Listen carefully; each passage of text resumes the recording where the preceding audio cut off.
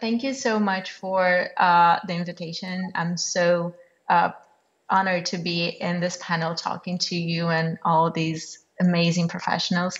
So I'm going to be talking about OSINT. As Linda said earlier, I'm a freelance journalist. I used to work with the New York Times, and now I'm freelancing, and I'm specialized in open source investigations, also called OSINT. So what is OSINT? OSINT is basically intelligence. It's open source intelligence. It's intelligence that is formed from any publicly available information. That means user-generated content or social media. That means satellite imagery and any public databases. I can spend hours here talking about the uses of OSINT for journalism, but I'd rather show you an example of the story that I published earlier this year with Vice. That is a great example of how OSINT can be used in journalism. So we have a video that I hope will play now. On the morning of April 9th, people in Myanmar woke up to terrifying messages flooding their social media. In the city of Bago, just 55 miles northeast of Yangon, a massacre was unfolding. Why did I say that this is a good example of how OSINT can be used in journalism?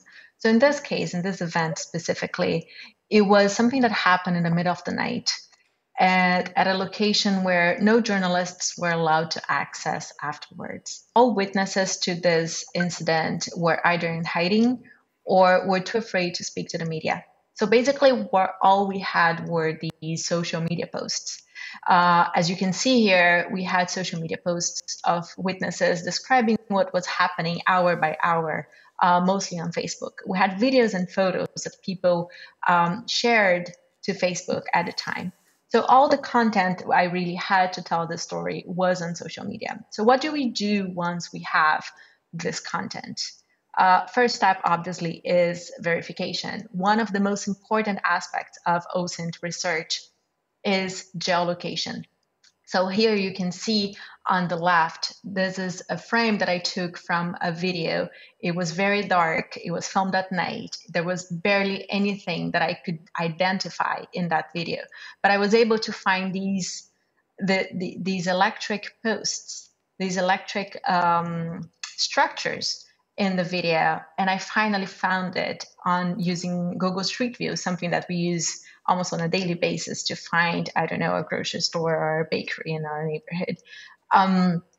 Then once you're able to verify the location of a video, you're also able to find when that video was filmed. So once you have the where, you can find the when.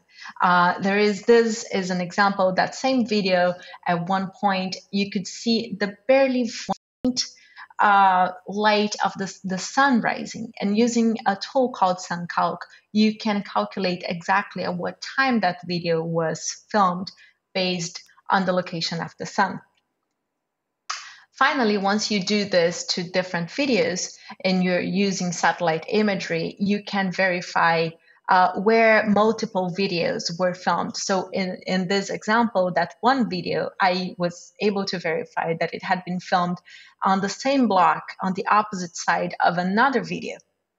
So once you do this at a scale and use satellite imagery, you can have a bird's eye view of the situation that you're covering. So for example, in this case, using Google Earth, I was able to pinpoint where all the videos I had, where the social media posts, what they were referring to. And then I had a more broader idea, a broader view of what was happening in that situation, in that specific case. Of course, I told here that technology can help telling these stories, but it's not all of it. So I told you that at the beginning, all I had were social media posts. Of course, I reached out to those users who had shared those videos and eventually was able to talk to them. And with that, I got more content, and I got, most of all, the most important, more details. Here you're seeing some screenshots of my conversations with them. I would ask them, can you pinpoint on a map when this happened? Can you pinpoint on a map How did you escape? Or do you have more photos? And eventually, I also interviewed these witnesses to my story. This was a very, very quick example of how OSINT, or open source intelligence tools, can be used in journalism. I'm not the only journalist doing this. As I said, I was one of the founders of the Visual Investigations team at the New York Times. They're still there doing amazing journalism and amazing investigations. The BBC Africa Eye have done award-winning investigations using OSINT tools as well. And most importantly, Bellingcat. If you guys don't know them, definitely check them out. They are a collective of open source investigations doing also award-winning investigations. If you're interested, follow me on LinkedIn, follow me on Twitter, and I'm happy to answer any questions about OSINT and journalism. Thank you. Barbara, thank you so much for giving us more detailed insights on what OSINT actually is and how open source investigation actually works.